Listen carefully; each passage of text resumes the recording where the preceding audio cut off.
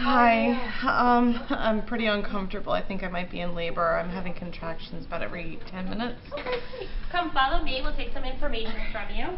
Ideally, if you think you need to come to labor and delivery, either because you're in labor or even perhaps because you have a scheduled cesarean section, the team will know ahead of time that you're coming and will be prepared for you when you arrive on the unit. The first thing it is done is that you're greeted on labor and delivery. You often have to give some information again about who you are, why you're there.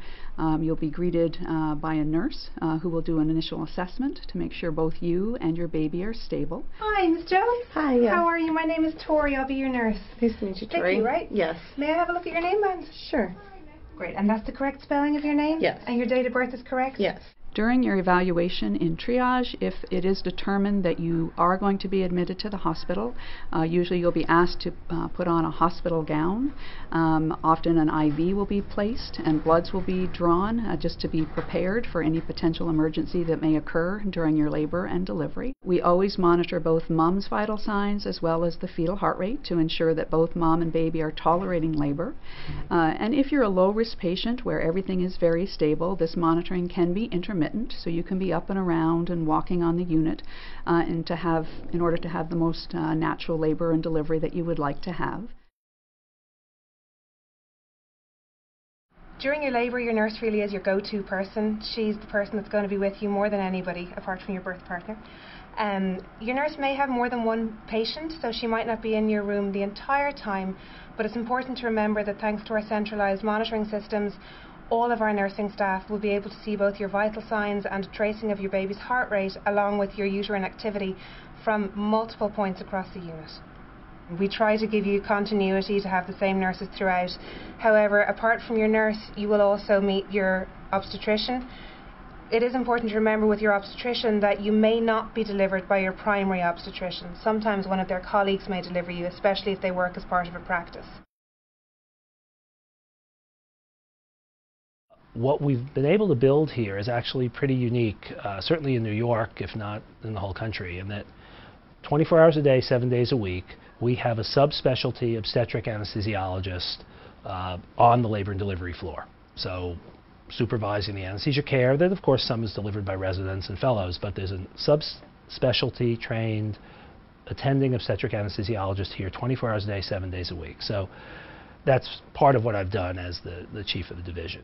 I'm Dr. Smiley, I'm the anesthesiologist here today. I just wanted to come, Dr. Smith told me you had just arrived. I figured I'd come say hello and sort of check you in, if you will, from the anesthesia point of view, okay? Okay. You may or may not want anesthesia or pain relief for labor, but either way, we like to see everyone and at least make sure we know who's here, okay? Okay. Is that right? Yeah. About 80 or 85% of the patients here in labor get pain relief from an anesthesiologist.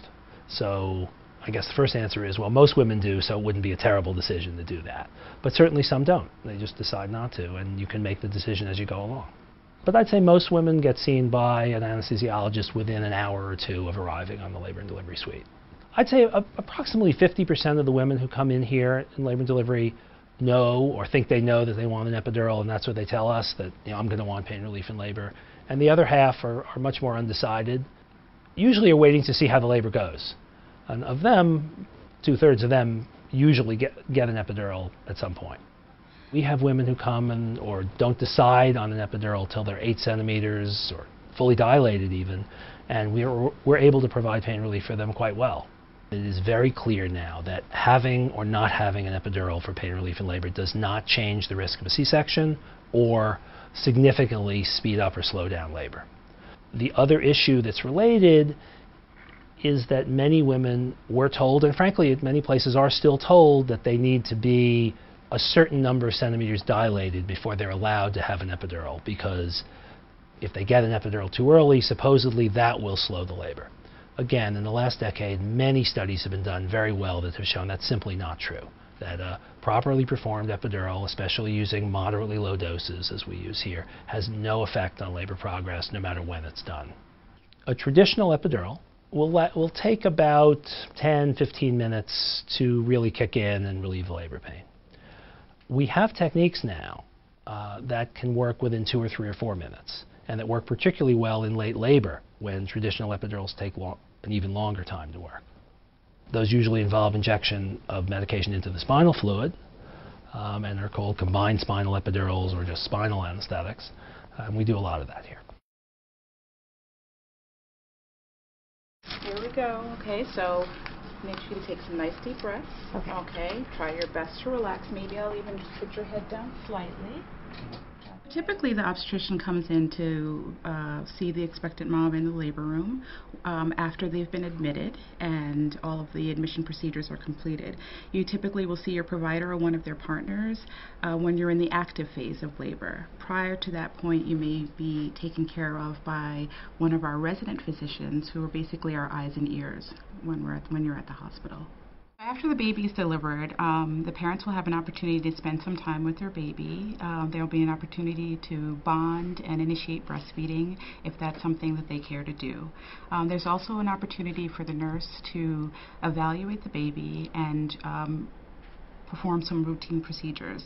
The baby will be weighed, we have a vitamin K injection that's administered, and also an eye ointment that's placed as routine for all deliveries. If the pediatrician is also present at the time of the delivery, they'll be the first ones to evaluate the baby in that first newborn exam. Their baby will then be transferred to the postpartum unit. This is done once the nurses determine that baby is stable and ready to go down to the postpartum unit, which is actually on a different floor from our labor and delivery unit. Once the baby is ready to be transferred to the nursery, your partner can escort the baby to the newborn nursery, which is located on a different floor.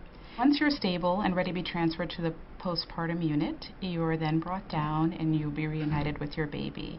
Make every effort to keep this period of separation between you and your baby brief. Private rooms are allocated on a first-come, first-served basis, depending on availability at the time of your delivery. Visitors, they're only allowed 2 at a time, mainly because we're trying to be respectful to the other person who is in the room with you. Significant others are not allowed to stay over at night, as there isn't the space to accommodate that. All staff are trained to assist new moms in learning to look after their newborn. That includes breastfeeding, diaper changing, swaddling, and anything else that the mom will need to know to look after her newborn. Nurses round hourly on new moms to ensure that everything is going well for her. They will ask her about how she's feeling to ensure that her pain is being relieved, and also they'll want to know if she's bonding with baby and whether baby is feeding and suckling sufficiently. Babies are little people who have their own personalities, and so you just take the time to get to know your own newborn, and you'll have a wonderful, wonderful time.